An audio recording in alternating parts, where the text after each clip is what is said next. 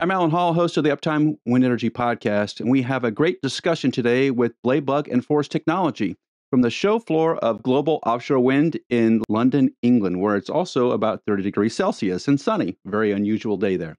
BladeBUG is a UK-based company that develops robotic devices for the inspection and repair of wind turbine blades. The company's flagship product, BladeBUG Robot, is a self-powered autonomous robot that can climb and inspect wind turbine blades without the need for human intervention. BladeBUG was founded by our guest today, Chris Cieslak. And Chris, welcome to the program. Thank you for having me back again. Yeah, pleasure to be here. Thank you. And we have Lars Vesth with Force Technology with us also. Force Technology is based in Denmark and also offers a variety of consulting and engineering services in several industries, including the renewable energy industry. Force Technology is also a leader in ultrasonic inspections and inspection devices. Lars, welcome to the program. Thank you. Thank you for inviting me. So you have a really interesting partnership going, and Chris, why don't you start off and describe what this partnership is? So this is a continuation of BladeBUG's robotic platform, integrating like really high quality ultrasonic non-destructive testing systems, and we have collaborated. We're teamed up with Force Technology to use their equipment, which is used for the last 20 years on inspecting wind turbines in factories, and mount a sort of reduced version of that within the BladeBUG robot to enable the same inspections to be performed out in the field. Yeah, and that's remarkable because, as we all know, there's a lot of damaged blades out there, and one of the most difficult tasks is to understand how deep that damage is and how large this damage is. Paint and coatings cover up most of the damage, so a lot of times when technicians get out in the field and they start looking around at blade damage, they realize this is a lot worse than I thought, and that's where Force Technology comes in, because Force Technology can see the things that the human eye can't see. And Lars, your technology and your ultrasonic knowledge is remarkable. I've heard about your company for quite a while. I've been researching it more recently. You want to describe what ultrasonic technology you guys possess right now?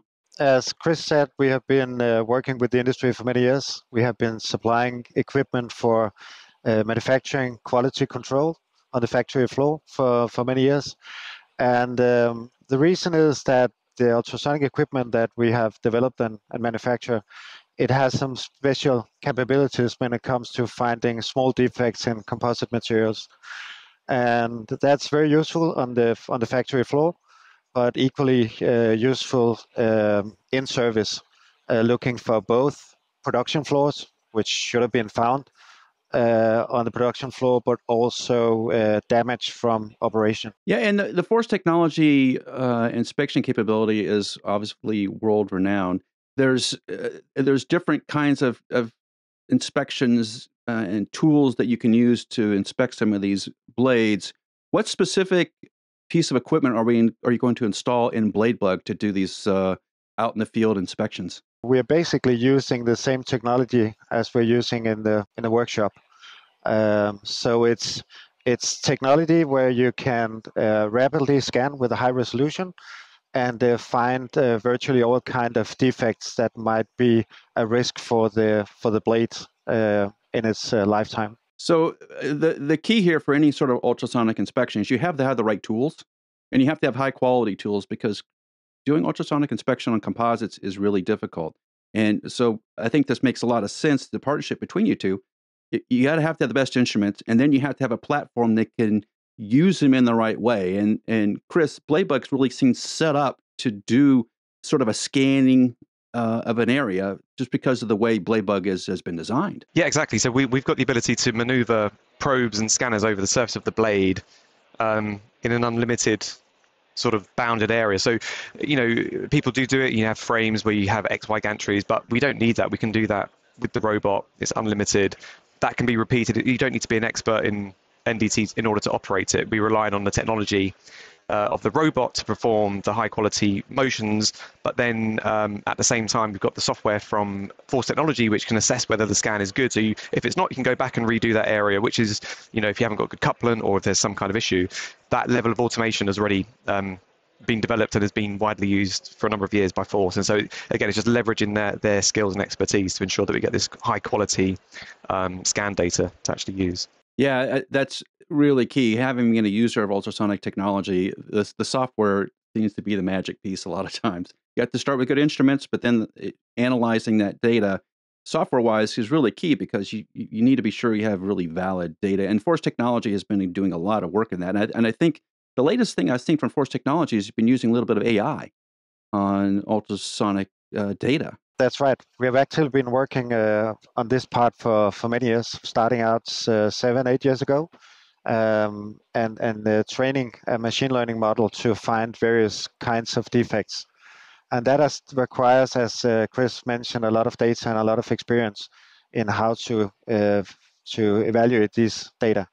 So we have been training a computer basically to do what human beings are doing today, evaluating data, looking for small defects, and finding out if they are severe or not. Okay, so the Force Technology sensors and the Force Technology software are in the belly or the bay of the BladeBUG. It's going to take that scan. That data is, the way I understand it, is it's going to go off-site to be looked at by someone knowledgeable in ultrasonic inspections. Is that still the plan? That's definitely one form. The other element is using that machine learning and AI to automatically interpret what those scan data's generating. So, understanding where you've got defects. I think there's always going to be elements of having someone maybe to overlook at some of the data if it's something new or something uncertain. But a lot of that groundwork. So I think Lars was saying earlier, you can reduce like a blade scan analysis from 12 hours down to like 1 to 2 minutes. So it doesn't need to be this big sort of you're getting lots and lots of data, but then they've also built the software to analyze that data very efficiently and very quickly. So that data can be processed and handed over as fast as possible. Lars, that's really fascinating because a lot of times when you see ultrasonic inspection, like the data was taken 2 weeks ago, right? And it gets sent off somewhere and you have a quote unquote expert look at it, and then engineers like me get to see that data. You're taking that down to a much simpler process because you're leveraging all the knowledge and experience you have in software to get data faster. Is that the approach? Yeah, you can actually use the data for 3 things. You can use it for a sanity check, so you can check in real time whether the data is okay. You can use it in real time to control the motion of the robot to make sure that you cover the area that you should. And then finally, of course, you can use it to find out if there is a defect or not and how severe it is. This is remarkable because one of the keys for offshore wind is everything is so expensive, right? To get a ship out there and people on site, the whole thing is really expensive. So time is of the essence. And if you're going to get on a blade, you need to be doing it the best possible way because the time on the blade, the time it took to get there is remarkably expensive. So then this Force Technology and BladeBUG combination then allows you to get to the site, look at the damage, and then know within a couple of minutes whether you have a problem or not. Is that the approach? I mean, that's the theory. That's what we are aiming to get to for sure. And there's so many benefits and upsides to that. So I think at the beginning you mentioned that, the surface damage doesn't reflect the true indication of what the damage could be below the surface. And so, we've been speaking to a lot of rope access companies today, and, it's the same old story where you go to do a repair because it's being categorized from a drone inspection, and it's always, or not always, but more often than not, more severe than anticipated. And you mentioned it's very expensive to be offshore, the time. So if you can use that data that you've collected on those scans to really understand what that damage is, you can really assess how you're going to repair that damage. You can also then schedule how long it's going to take, when you're going to do it, who's going to do it, have the right material. So it's really about making sure you're minimizing any mistakes that you have when you go out to site to do any remedial work as well. So it's that whole package. Well, and a good blade scan also tells you may be able to delay when a repair gets done also. And I think that's part of the difficulty today is we're not sure how long we can delay when a repair project will begin, right? And the first step in any good repair project is to understand the level of damage. That is critical. And without having like a Force Technology sensor and data package behind you, you don't really know. Eyeballs don't do it anymore. Yeah, it's really subjective. And I think we were chatting again to a company today, and they were saying, how, when you've got 20 category 5 damages and you've only got budget to do 15, how do you know which are the 15 that you're going to work on? I know that sounds crazy, but this is a real life situation that we had today. And so this solves that problem. You can scan those damages and go, right, these are, out of those severe damages already, these are the ones you have to repair now. And so it's a way of making sure that the right work is done at the right time, and the ones that can wait can wait. Right. The key feedback that I hear all the time in our business is, how does this change my day-to-day life? As an engineer, as a technician, what happens when I implement a BladeBUG force technology combo? You get to an answer much quicker, and then you have an idea of what the year looks ahead of you, right? And that makes a lot of sense from an operator's side. From an OEM side, is there also some information that maybe the OEMs want to know what's happening in service, because they don't have eyes on the blades all the time either? Are you hearing a lot of discussion from OEMs like, I want to know how my blades are doing in the North Sea? I mean, they have no problems, blade manufacturers. So, well, the operators would beg to differ. I think. Yeah, so it's interesting because I mean, I think Force, you do work with OEMs. Obviously, everyone's sort of under NDAs. We can't sort of say much about it, but there is obviously interest knowing how well your products are performing, because you want to carry on improving. There was that DNV report that you've mentioned recently in one of your other podcasts, and you're not seeing that level of improvement that you should see. And I think it's very interesting to actually start getting this data and actually really trying to improve everything from the design through to the manufacturer, and try and understand why you're still not seeing, a reduction in the amount of incidents that you should be having with an industry which is now not, it's not an immature industry. It should be fairly mature by now. So how can we use this new data to then, make decisions to make things better in the future and reduce these chances of problems. And one of the issues the operators have on the structural engineering side is that if they do a drone scan, a real simple drone scan, the OEMs don't know what to do with that data. And I think that's a real problem right now. If you try to go back to an OEM and say, hey, we think we have this issue, we have some drone scans, it's sort of meaningless, right? But if you came to them with force technology sensor data, that's the same stuff they're using in their own factory. It's what the OEMs are using today. Does that then open the door to having quicker discussions about how to get blades back in service? I think they're used to looking at data like this, so it gives them a better understanding of what is actually wrong, what needs to be repaired, if any. So it definitely gives them better knowledge than just having a drone visual inspection. You ask if this is interesting for the OEMs, and I would say that right now they are scaling up production at a page that they have never done before. So it's very important for them to make sure that the quality is like it should be, and they are also scaling up products, which causes new issues, challenges. So I think there's definitely an interest from all parties. So how soon can we see a BladeBUG force technology combo on blades? Is it ready for the summertime? It seems like everything's pretty well together. Yeah, we'd like to do stuff this summer. So, one of the things that we are looking for is getting it out there and on turbines, and, start collecting that data. So we've still got a bit of work to be doing, but we can do that fairly rapidly and then take it out and put it on some turbines. So we've got some in-house testing still to do, and then we'll be looking to take it out. But ideally this summer would be the expectation. At Force Technology, we have been doing in-service inspection for more than 20 years. So we have quite a lot of experience from the field that we need to take into consideration. So that's what we will do as well now, focus on the stability and the usefulness in the field, which is extremely important to make it efficient. So every blade is built slightly differently.